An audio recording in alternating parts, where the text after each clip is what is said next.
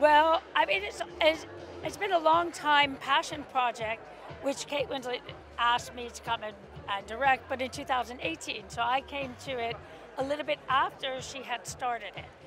I think what I really relate to in Lee Miller's life was her tenacity and her drive to try and tell a story, and the idea that she needed to tell the truth in whatever form it was.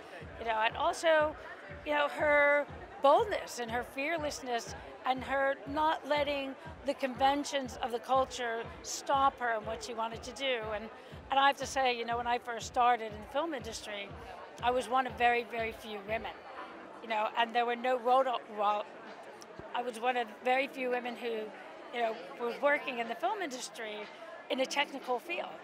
And so there are no role models for me, but people like Lee Miller, who was a role model in and of herself.